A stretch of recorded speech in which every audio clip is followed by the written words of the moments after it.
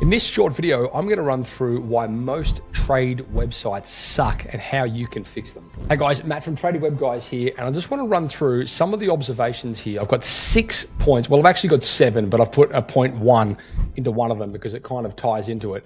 However, there's 6 points here which we see commonly appearing with websites that we rebuild, with clients that we're working with, that is kind of a recurring thing. And truthfully, if you can dial these things in, it will save you so much grief and it will make you look so much better.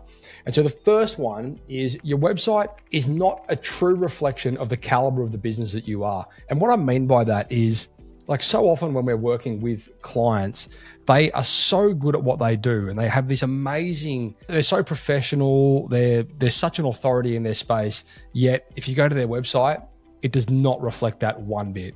So it's really important that you guys have websites because what you have to think about is this, right? Your website is essentially going to be the first point of contact that a potential customer is going to have with you from an engagement perspective. So if you, for example, are driving down the street and they see the name on your door, they see the phone number, and they see the website, we know statistically they're 8 times more likely to Google you before they call you, right? So be Googleable. Is that a word? Maybe, I don't know. But you know what I'm saying, right? Now, what does that mean? When people actually get to the website, make sure it looks professional. Make sure it's got a nice design. It's very common to have a website that might have been built 5 or 10 years ago that straight up just lacks the functionality of modern websites. And it's kind of your obligation, your opportunity as well, to make sure that the website is current and it's a reflection of a nice modern current business. Make sure the design looks good. Make sure your website has conversion elements placed on the website to improve that lead becoming a conversation of some sort. And guys, please make sure you have clear navigation. There's nothing worse than getting to a website and you just don't know where to find the information that you're looking for lives. You've got to make sure that it's clear, it's simple, and cut a direct path to it. And I'll give you a prime example of a navigation issue that we see all the time. People that have all of their services living on one page with next to no content on any of them. First of all, it's impossible to optimize that for search, so you'll never show up in SEO for search terms relating to that service. And second of all, if people were interested in information relating to, say, decks or say bathroom renovations or solar battery installations or whatever it might be, make sure that you have pages clearly defined on your website with information and content that's relevant to that thing. It will just mean that people are getting the information they want, and then if they want to take the next step, the call to action will do that, and we'll get to that in a little bit.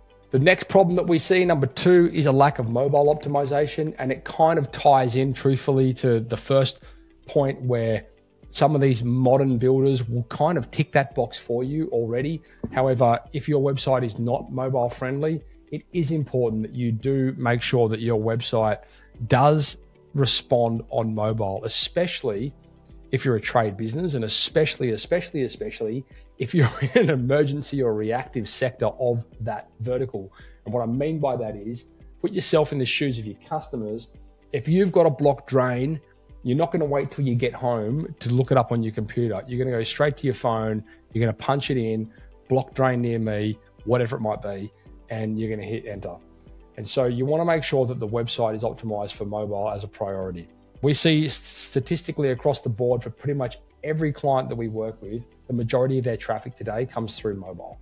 So make sure that it's mobile optimized.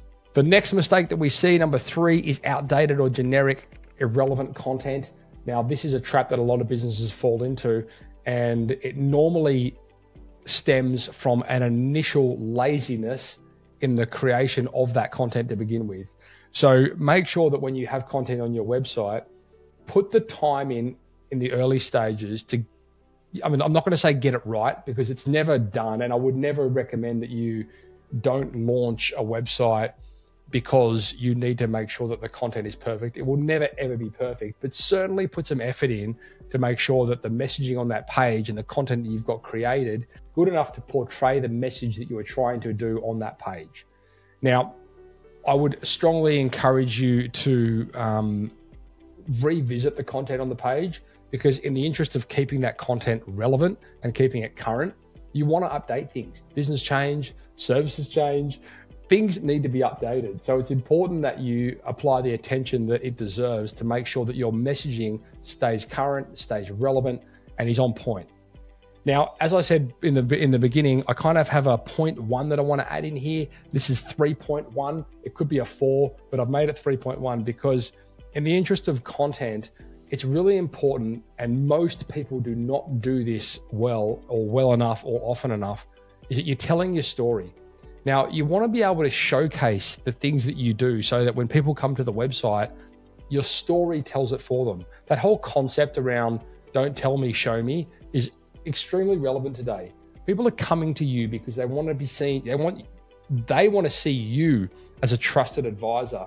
And if you can show them the stuff that you do rather than tell them, picture tells 1,000 words. So invest in adding things like stories about projects that you've completed. Maybe it is more services that you've done. Maybe it's client testimonials. Maybe it's case studies. Maybe it's a number of different things, but just use that tool as a way that you can communicate what you do, and it will serve you very well. And I'll tell you why, primarily because in most instances, if somebody's been to the website, they've consumed some of your content, and then they've reached out to you, they're significantly more qualified when you look at the sales journey than someone who has not consumed that content. Yes, it takes time to do it, but it's about saving time in the future, and it's about improving conversions. So simply just make it part of your process to collate content and add it to your website. Number 4, it might seem obvious, but slow loading times is still an issue. We see it all the time. You want to make sure that people don't have patience today, and people haven't had patience in a long time. So you want to make sure that when people do go to your website, that it loads fast enough for them. Again, some of the modern builders today will help with this significantly, but it is important that it's low. And look, you don't have to be the world's fastest loading website. You really don't.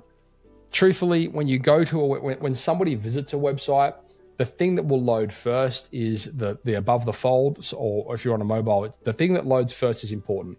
And then as you scroll down that site, you also want to make sure that it loads. It doesn't have to be like loading within hundreds of seconds anymore, but it is important that it loads fast. So if you've got a website that's taking a long time to load, you want to make sure you fix that. Number 5, you're making it way too hard for people to contact you. We see this all the time.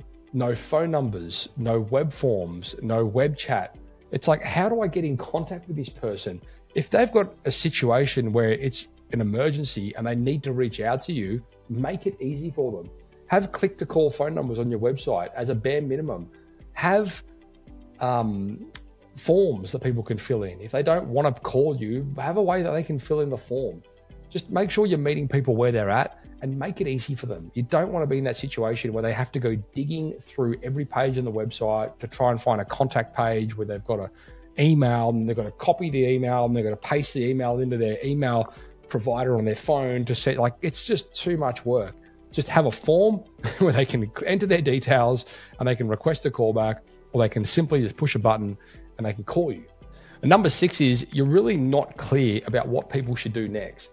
And what that means is, like, what is the actual journey that you want that visitor to go on in order to make contact with you or consume content or whatever it might be? Call it a call to action, whatever. The point is, like, have a really clear understanding about what is the next thing you want them to do in order for them to become that next step qualified as part of through your sales process. So what is a call to action? Well, quite simply, it's an instruction. It's like, what do I do next? It's like, click here to find out more. It's click here to request a callback. It's push this number to call us. It's fill in this form and we'll get back to you. What is it that you want them to do? Is it click here to consume this content? Click here to answer this survey? Whatever it might be. Now, you can get creative with call to actions, and I encourage you to do that. You can also have different forms, different types of call to actions relating to the different types of web pages. For example, if they land on a page which is about home renovations, click here to download our 21-point checklist on the top. If they land on your home renovation page, it might be click here to download the top 10 things that you need to ask your home renovation specialist before you engage them something like that. You can get creative with that. And off the back of that, I should probably add a point one in here. What does that actually look like once they click on that resource and they download it? Then what happens? Are they being pulled into a customer relationship management tool like the Hub? Are they getting pulled into some sort of nurture sequence where every couple of days they get dripped out another email or something along those lines? Is there an internal trigger that says this person's downloaded this, sales guy, go call this person? So what does that actually look like? Anyway, I hope that was helpful. There's 6 of the top things that we see people sort of tripping up on when it comes to web sites and web development and things like that today within the trades. They're not super hard things to fix. Most of those things you don't need an agency like us for. You can go and fix them yourself. It does require a bit of strategy. It does require you to actually do something different. But again, the ball is yours.